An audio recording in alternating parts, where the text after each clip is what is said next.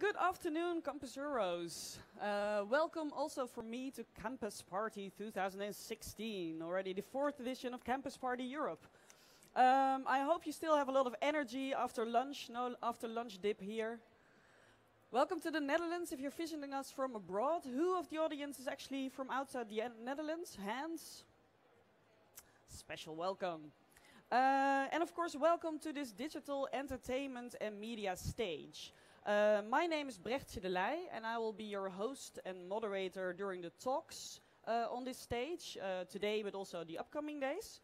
I work as a mobile strategist for my own company, Be Digitized. I help companies transforming their business to this mobile age. So mobile is my first love, but I also love all the tech innovations you see out there. I've been a Google Glass Explorer for over a year, walking around in public with the geekiest of the wearable family. That was fun. I have a smartwatch, a small drone, and a Google Cardboard for the affordable version of VR.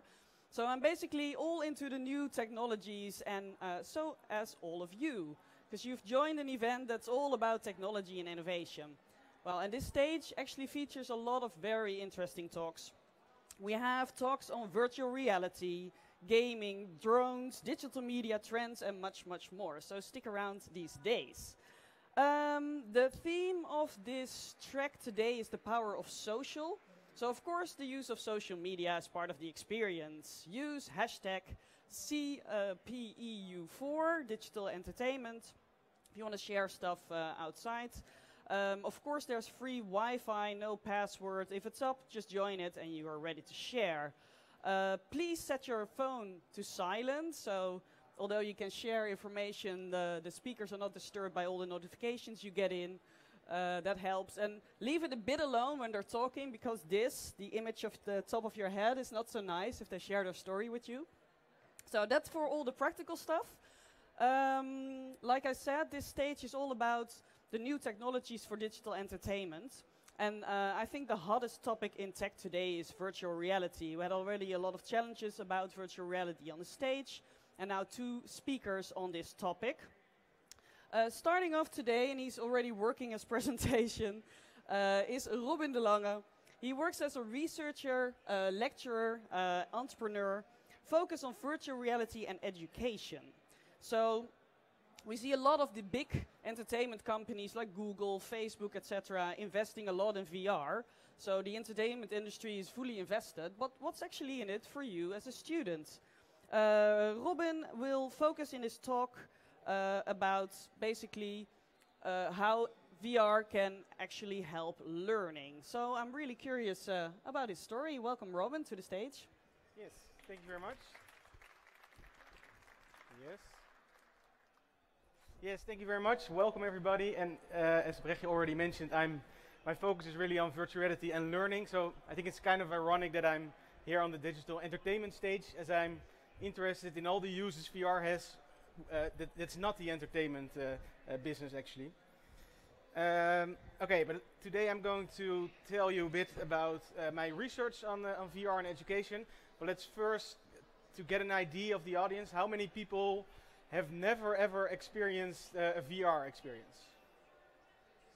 Still a few. Okay, that's, if you walk into that area, it's hard to miss any Oculus Rift headsets or stuff like that. But okay, unfortunately, perhaps you don't exactly know what I'm talking about today. And who has ever created anything for virtual reality? Has ever created any content? 1, 2, 3, 4, 5. Okay. Okay. So let me first introduce myself. My name is Robin de Lange, and I'm. Let me start. I have a background in physics and philosophy. I started doing some extra courses on artificial intelligence. And after that, I went to the Media Technology Master Program. In that there's a program that's really focused on asking small scientific questions and learning the tools to answer them yourself.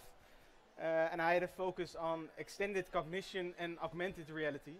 And the idea of extended cognition is that the way we use technology in the way we solve problems is so intense, and we can actually see certain tools as extensions of our minds, which is a fascinating idea, I think. So I started working with Unity a lot, and this is an augmented reality project I created with a fellow student. To give you an idea. So this here, in this you use your phone to scan children's books, and then now you see a sort of opinion cloud with all.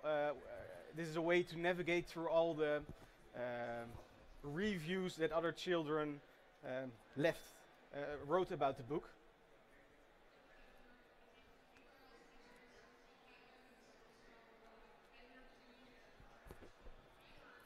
We created this for a contest, but there was unfortunately no direct funding, so the project was discontinued. It taught me a lot, however.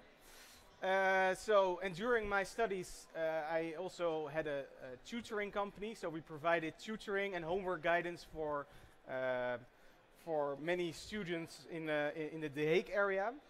And so during my work, I gained a lot of interest in education. How can we improve education, and how can we teach better? So I was also involved with the video production of the first MOOC of the Netherlands, made at Leiden University on European law. And in my graduation project, I sort of combined these interests in augmented reality, extended cognition, and education. And I created this augmented reality application. It is a prototype. It doesn't actually work, but it was. I made this to raise questions about what it would be like if you have an augmented reality app that solves all sorts of mathematical problems for you, and how does that change the way we solve problems, but also how should that change the way the things we teach at school? Should you still learn how to do long division with pen and paper, or should we teach children how to make use of an application like this?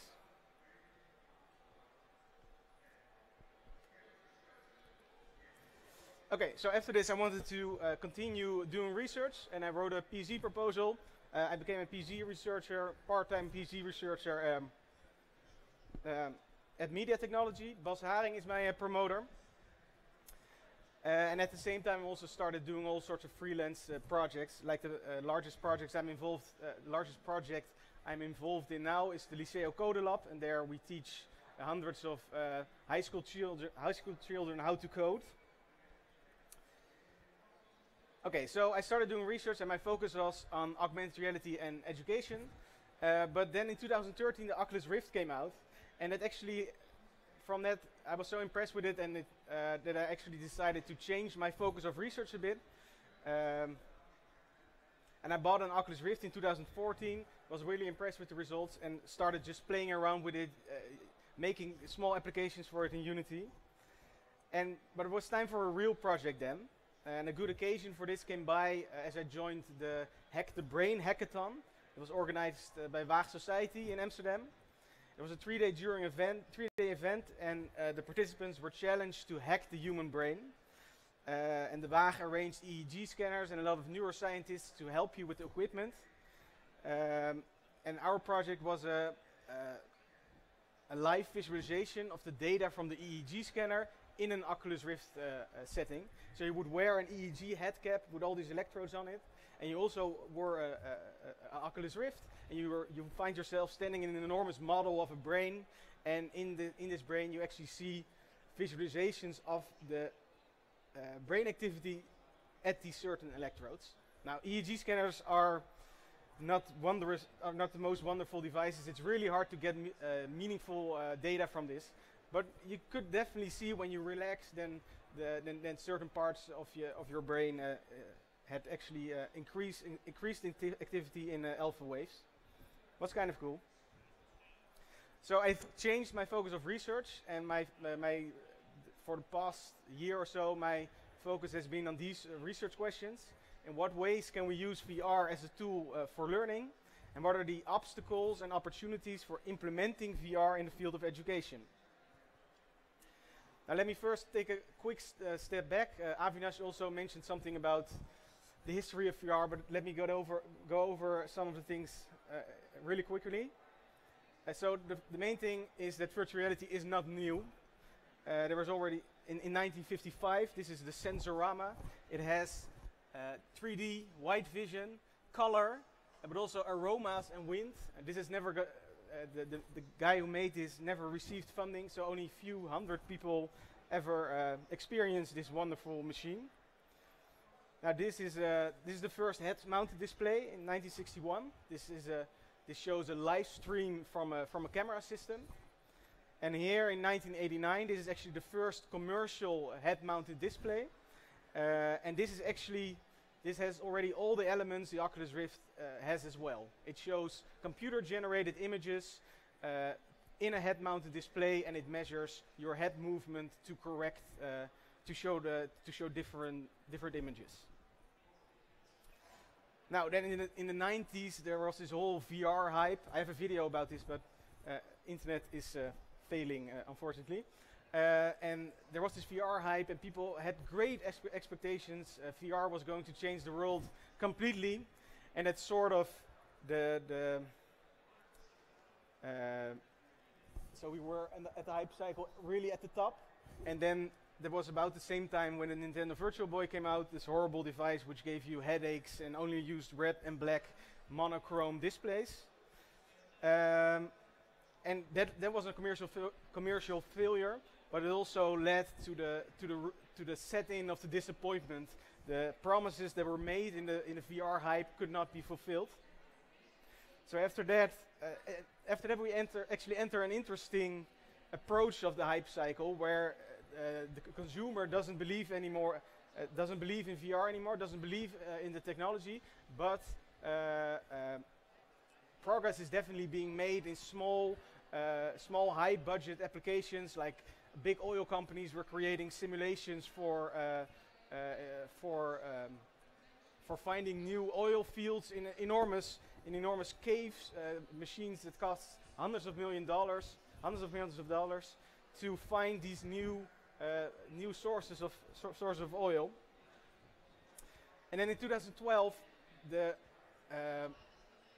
Oculus came out. The Oculus Rift had their Kickstarter campaign, and what really set the Oculus Rift apart is that it reintroduces virtual reality to the general consumer, because it costed only 300 euros, and it was way better than what was available at the time. Now, Google Cardboard takes this even a step further. For 10 euros and a smartphone you already own, you can experience somewhat low quality virtual reality experiences. And now dozens of headsets are on the market, or hundreds, and perhaps even thousands are coming anytime soon. So state of the art is, so we have sort of two fields. You have the desktop VR, which is powered by desktop. It's quite expensive. You have to have a €1,000 computer, and now, well, an Oculus Rift costs about 900 euros. An HTC Vive is about the same. It has the best performance, but it only has a small target group, mainly gamers. And then we have the mobile VR, which is quite affordable, I guess. Okay performance, and probably will have a broad target group.